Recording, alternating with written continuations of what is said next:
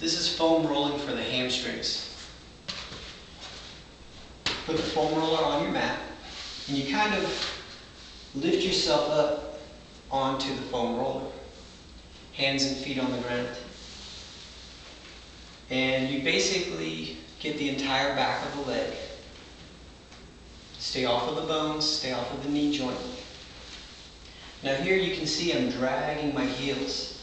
That makes it a little easier to do, at least easier on the muscles. You can take your leg off the mat. This makes it a little more intense, and you can cross your legs, which makes it super intense. But we don't need to be super intense here. We're just trying to get some blood flow, get some blood circulating, and that's all. These are just options you can try. About 10 to 12 passes. If you feel a tender spot, stop, breathe through it, and continue. And that's foam rolling for the hamstrings.